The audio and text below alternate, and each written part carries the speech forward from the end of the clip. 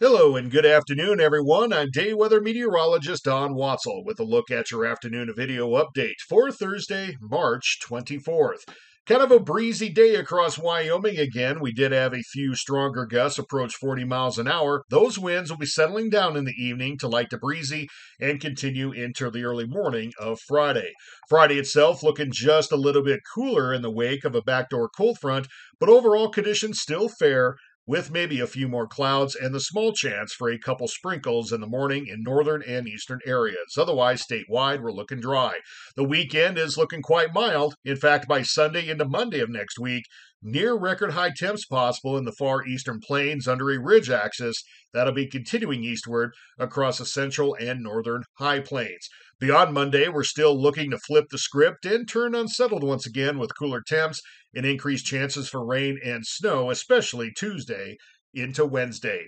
Tonight, again, those gusty winds will turn light to breezy in the overnight, with a small chance for isolated rain and snow showers in far northern areas. The bullseye could be right around here, northern sections of Interstate 90 and the Bighorns themselves. Not really expecting road impacts from these showers, but the higher peaks of the Bighorns could see an inch, maybe a couple inches possible into early Friday. Otherwise, most everyone else will be dry. Friday, pretty much the same, slightly cooler, maybe a few daytime sprinkles in northern and eastern areas.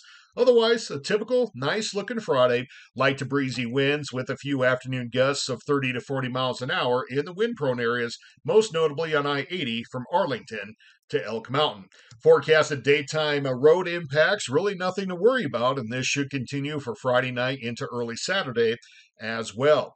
What does the weekend look like? Well, it kind of looks like that. A broad ridge of high pressure blanketing much of the Intermountain West, right around the state of Wyoming and the Rockies, with a nice west to southwesterly flow coming in from the desert states, and that's going to pump up those temperatures, especially by Saturday afternoon and Sunday afternoon, continuing into Monday as that ridge makes its way eastward. But as we look off to the west in the Pacific, we have this trough right here. This will likely be our main player beyond Monday of next week, maybe possibly moving into the Four Corners region, winding up over the Central Plains and giving us a chance for rain and snow through the middle of next week. May have to take a look at this guy right here as well. Still parked well off in the Gulf of Alaska, could play a part in our weather as we get beyond the middle of next week. Hopefully, tomorrow's video we can start to pinpoint some of the finer details. Until then, have yourself a great Thursday, and we'll talk to you again tomorrow.